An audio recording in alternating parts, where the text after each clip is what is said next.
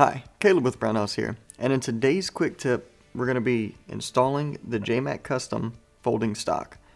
So this is the folding stock. It has the folding mechanism that attaches to the firearm, but then it also has the folding butt plate that actually folds out for more compact storage there.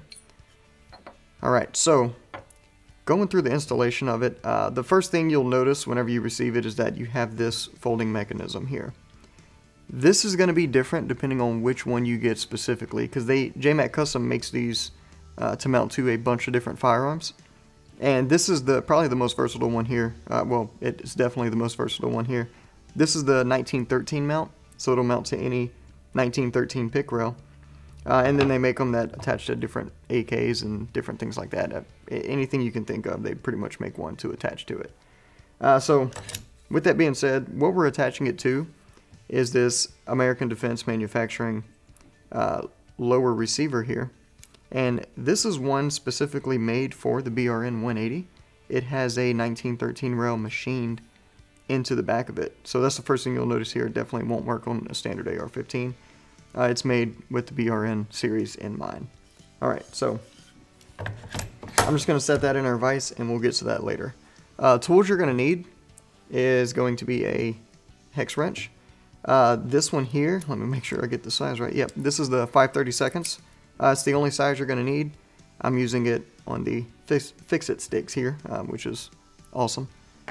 Alright, so let's talk about the parts it comes with.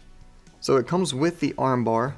This is the 8-inch raised version. If you're shopping around, you'll notice that they make these in different configurations. They make a 9-inch, well, they make different lengths. This is, like I said, this is the 8-inch. You can get it in a straight bar. This is the raised bar.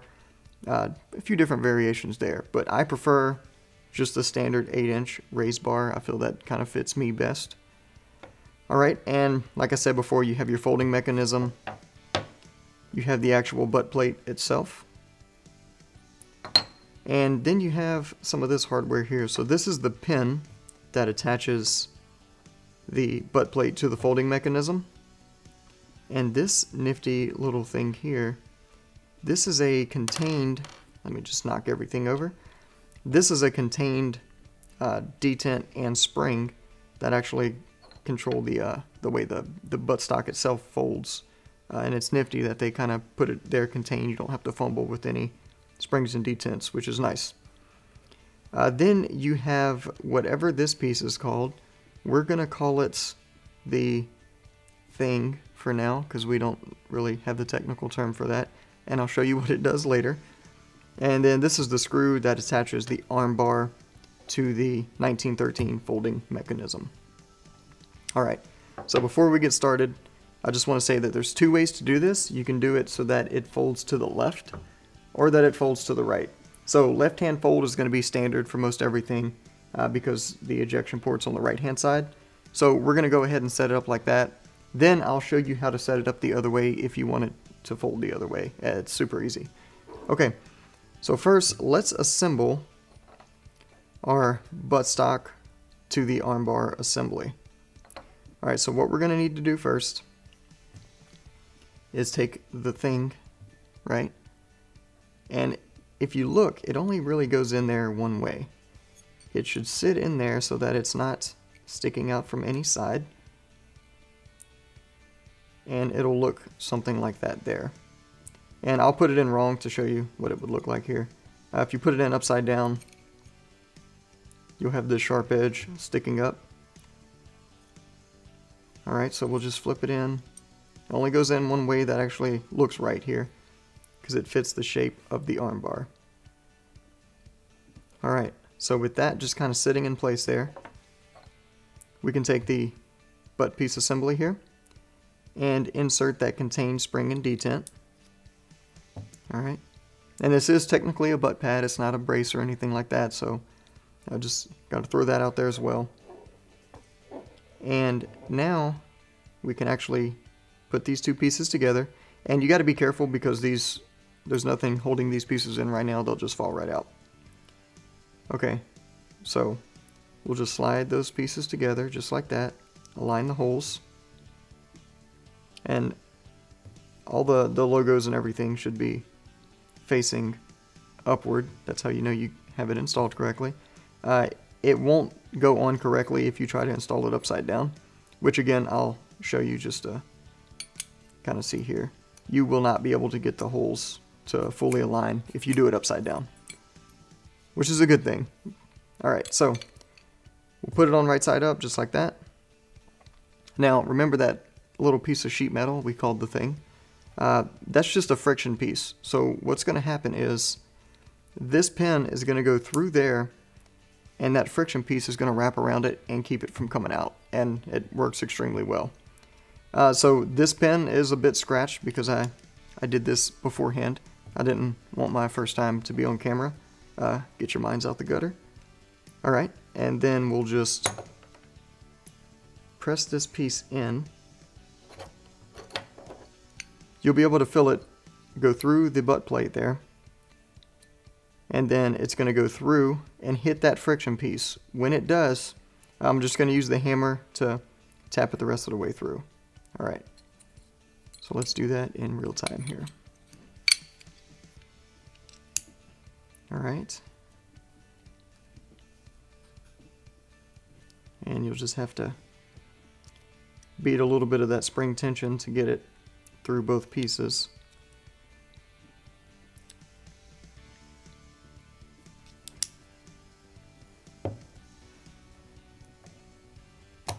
Just like that. Here we go. Alright, now I feel it contacting that sheet metal piece in there. So I'm just going to give it a tap. And I'm using my nylon head on the hammer. Instead of using a punch, I'm just going to drive it all the way in with this.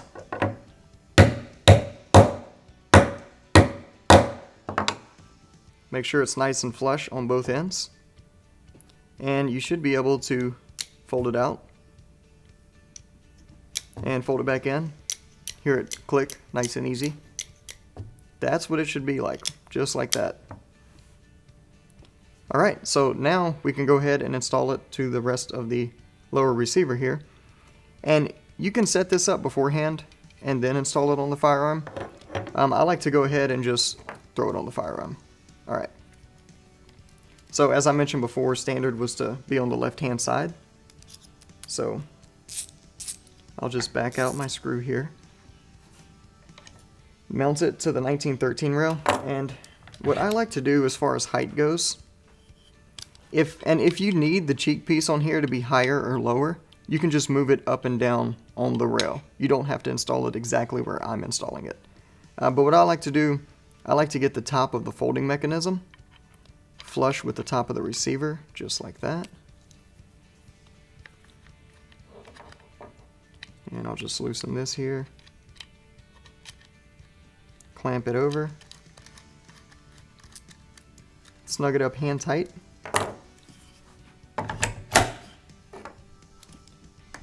And I'll just tighten it up from there, just like that. Alright, so now what we can do, taking this other screw that it comes with here, this is the last piece of hardware, we'll put the stock just like this, and if you can see, there are two holes drilled in this plate right here. We want to line it up with the top hole, and I'll show you why that bottom hole's there whenever we flip it over to the other side. Alright, so let me get this so you guys can see it here. Alright, we're gonna set it with that top hole and just run our screw through the other side. I'm doing this blind, so bear with me.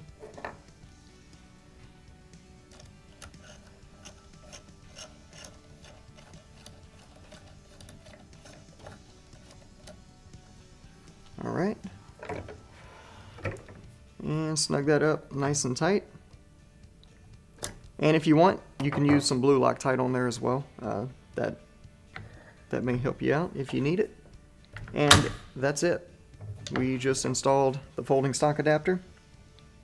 So in order to unfold it on this one, you just lift up. It's hard to do without the rest of the firearm being there, so just bear with me. Alright, and it folds just like that. That's the folded position. And for more compact storage, you can lift up that arm bar, have everything nice and flush there, or arm bar, butt plate. All right, so in order to do it on the other side, so on the flip side here, what we're gonna do is just separate the bar from the folding mechanism. We're gonna take that screw all the way out.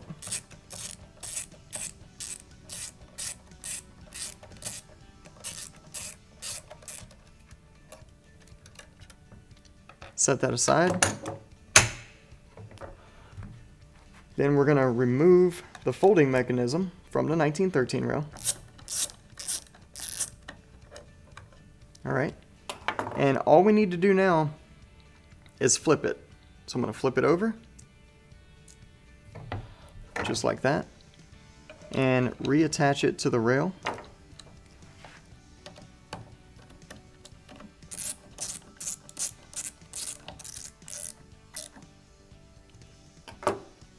And now, instead of using this hole, because it's upside down, so the bottom hole was on the top side whenever we had it the other way, we're still going to use the top hole. So we're going to use the top hole on this side, which was the bottom hole on the other side. So that's why there's two holes in it. We're going to run the same exact procedure here. I'm going to set it on there. Put the screw in.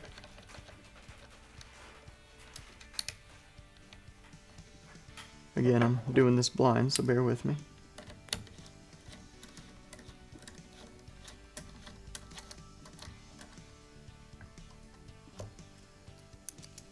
I'm going to snug that up.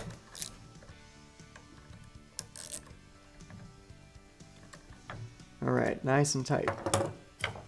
So now it folds the other way. So it's completely reversible.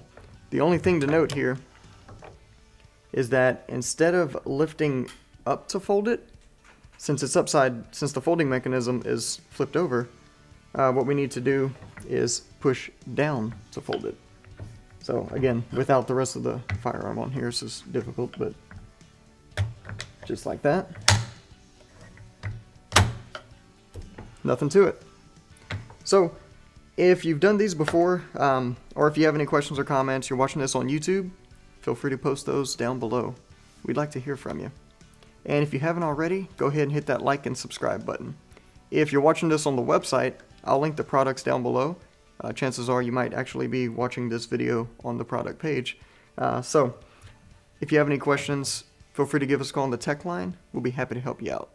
Thanks for joining us, and we'll see you next time.